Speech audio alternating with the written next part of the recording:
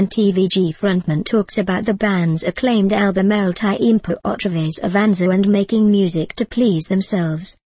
The nine-piece Uruguayan indie rock band Gustar entered the year fresh off the cover of Rolling Stone Argentina and platinum sales in the southern cone of their critically celebrated 2014 release El Tiempo Otra Vez Avanza, produced by Joe Blaney.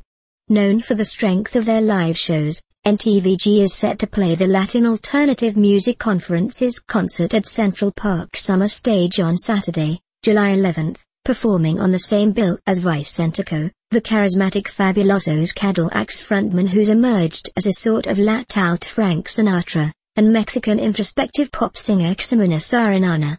NTVG's appearance in New York City will celebrate the success of the 21-year-old band's most recent album, which has brought them acclaim as one of the best Latin alternative groups. It will also surely be an emotional tribute to Marcel Curache, the group's keyboardist, who died in a motorcycle accident on his way to the band's scheduled, and subsequently cancelled, gig at the LAMP in 2012. The tragedy has inspired much of NTVG's music since then. Billboard spoke to NTVG leader Emiliano Branchari about El Tiempo Otra Vez Avanza, making music to please themselves, and the strength of their live shows. El Tiempo Otra Vez Avanza was produced by Joe Blaney, known for his work with The Clash, who is also behind some of the great classic rock en español records. How was the experience different from the band's other recording sessions?